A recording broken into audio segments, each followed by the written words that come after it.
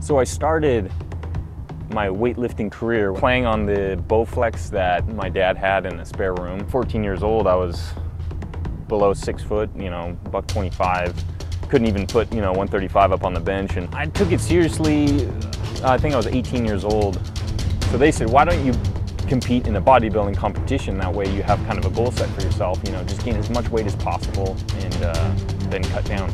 Good feeling I had. I remember I was walking up to the podium to submit my ID and get my number and everything and register.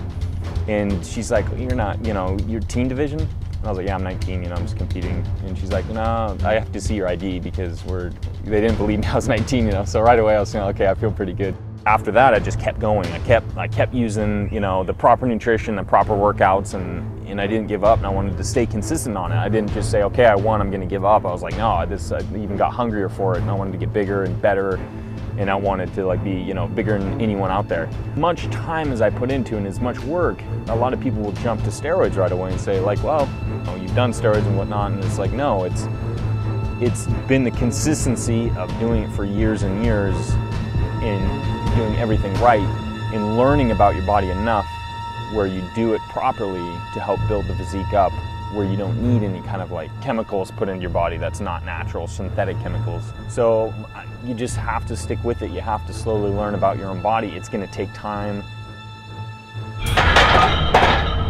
I'm half-assing around here. What are you laughing at?